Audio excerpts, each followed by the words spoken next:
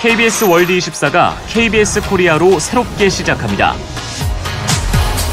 KBS 코리아는 해외 동포를 위해 최고의 프로그램을 방송합니다.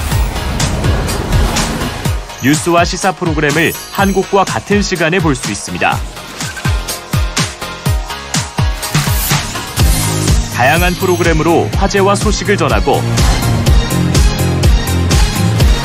교육 역사 프로그램을 방송, 한국인 정체성 유지에 기여합니다. 위성과 인터넷을 통해 전 세계에서 시청할 수 있습니다. KBS 코리아, 고국의 이야기를 전합니다.